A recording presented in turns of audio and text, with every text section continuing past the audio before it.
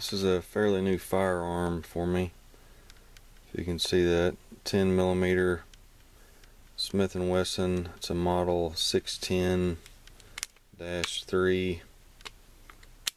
610-3. I got used. Smith & Wesson. I got used, but it's nice shape. Probably wasn't shot a whole lot. So I don't know, there's not a whole lot of these out there. I mean, I think they still make them, but you know, they're not like, you just don't see them all the time, you know, for the 10 millimeter. And it came with some little metal moon clips, and these look pretty nice. They're not too bad. But then I got some of these moon clips for it, which I'm pretty impressed by. This guy that makes them, it's easymoonclip.com. But it's where's his card at? Right here. But these are pretty nice. Actually, they're polymer, some sort of polymer, you know. So I mean, they're flexible, and I mean, to me they're just awesome. Like, the best thing about them is, like, you don't need anything to load, and you can see the one side is beveled right there. That's the side the cartridge goes in, and then that's the flat side, or the cartridge, the primer, goes up, and you just kind of just twist them. Whoops, kind of just twist them like that, and they just go right in. And then when you want to take them out, same deal, you know. Just go right in and right out. Pretty easy. There you go. And you want to take them out, same deal. You just kind of twist it, comes right out. Twist it, goes right in. So I don't know how durable these are. I don't know how long they'll last, but I mean, they're a heck of a lot easier than some of the other ones I've seen or had to deal with, you know. And the ones that I really can't stand are the Wesson combat ones. They're pretty terrible. But anyways, I'm gonna load up a few of these moon clips here. Go shoot this baby. See how she shoots.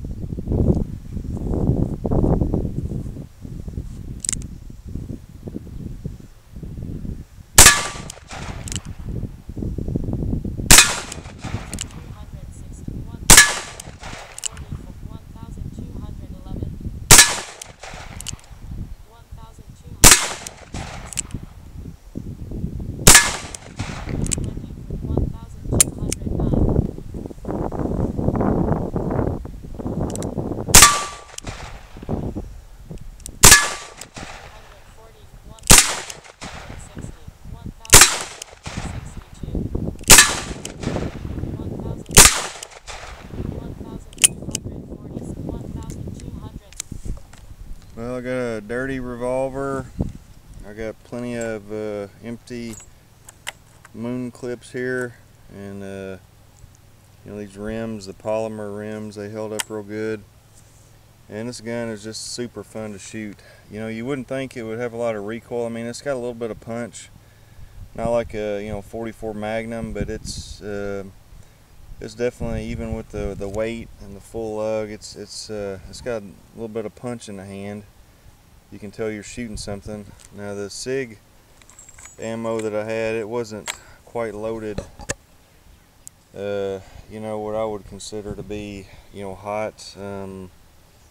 Was 1,226 feet per second, and the extreme spread 92, standard deviation 21. Now that was the SIG ammo, and then I shot some hand-loaded ammo. This is just berries, 165 grain with 14.2 grains of accurate number 9. And mine were a little bit hotter. 1291, extreme spread 61, standard deviation, if you can even see that, of 20. So, and that was just kind of an experimental load for me, just kind of a mid-range. You know, the berries, these bullets, plated bullets, it says on the box not to go over, I think it's like 1,250 feet per second. So, I mean, I didn't want to, like, push them too hard, but, there again, it looked like they did fine. Here was the group I shot, with my hand loads, and the first I was aiming about right here, 6 o'clock, and the first 2 shots were low.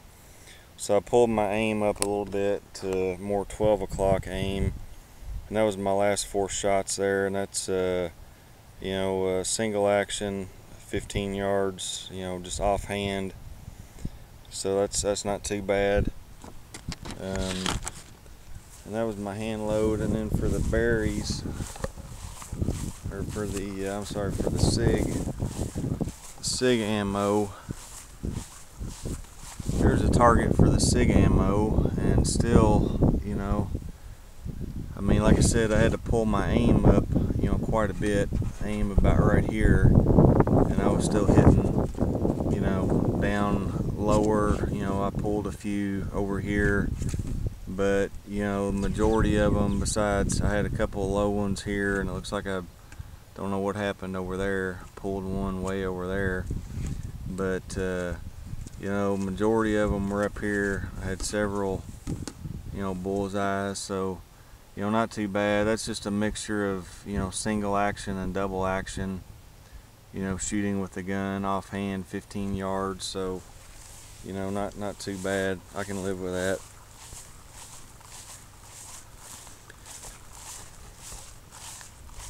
And there may be a lot of people out there watching this, and they'll be like, why 10mm, why revolver? It doesn't make any sense.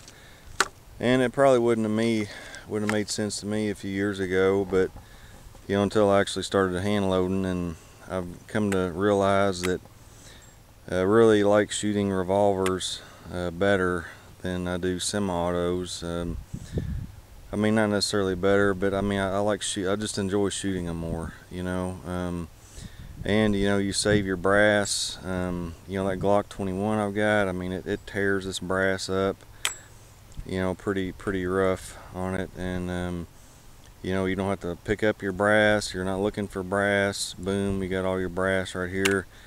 Of course, these are rimless. These are auto cartridges, so you have to use the moon clips on them. And these rims, polymer moon clips, really work good. And load and unload so easy. And the ones I got with the gun here, they're not too bad either. They weren't too bad to load, not as bad as some that I've had in the past. So, but it's just a fun caliber. 10mm revolvers to me are just enjoyable to shoot. Smith & Wesson, I mean, I'm sorry, it doesn't get any better than Smith & Wesson as far as I'm concerned. So yeah, I mean, it's just fun. You know, it's just a lot of fun. And at the end of the day, you know, fun is the name of the game, and just enjoying yourself and shooting guns that you like and doing things that, you know, you enjoy. So anyways, this has been you know, just a little video here on my Smith & Wesson 610. It's a 610-3 10mm 6-inch barrel. So yeah, hope you enjoyed it. Thanks for watching. We'll see you next time.